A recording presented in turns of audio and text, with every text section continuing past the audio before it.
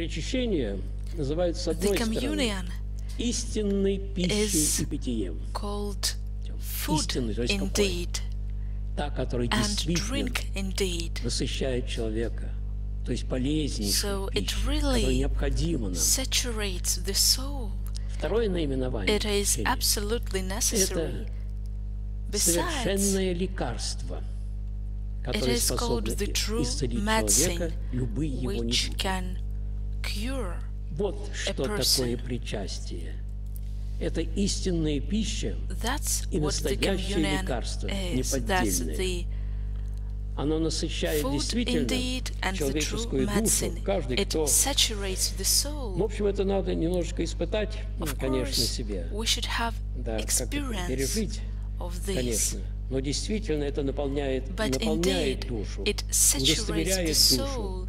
В частности, и в бытии Бога, в действии благодати Божией.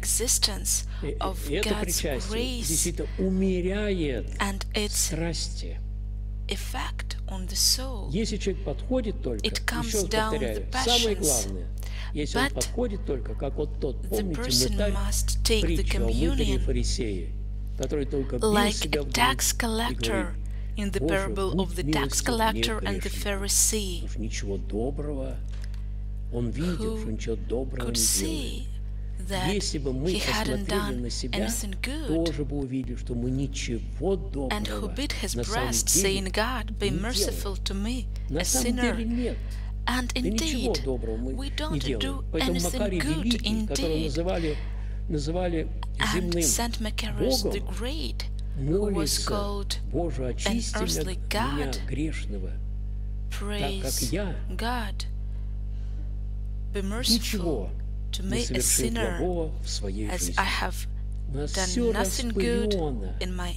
То расчет, то человекоугодие, то тщеславие, чего только нет. Но надо же это посмотреть в себя. Если вот мы будем подходить к этому причащению с чувством вот этого мытаря,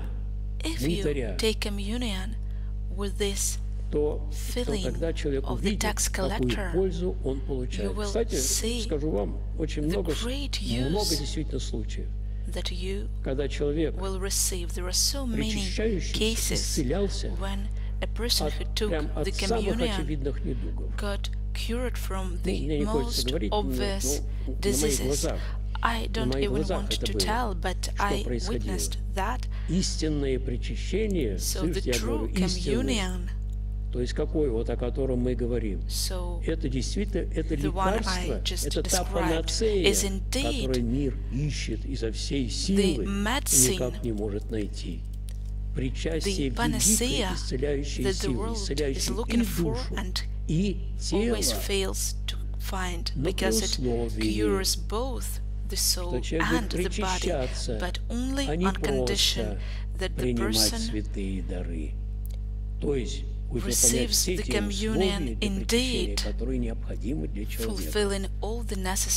Фактов очень много. И, кстати, имейте в виду, что мы же много страдаем и все. Но еще раз повторяю, надо не просто причащаться, не механически, не формально, а по существу, понимая, что мы приступаем к самому Господу Богу.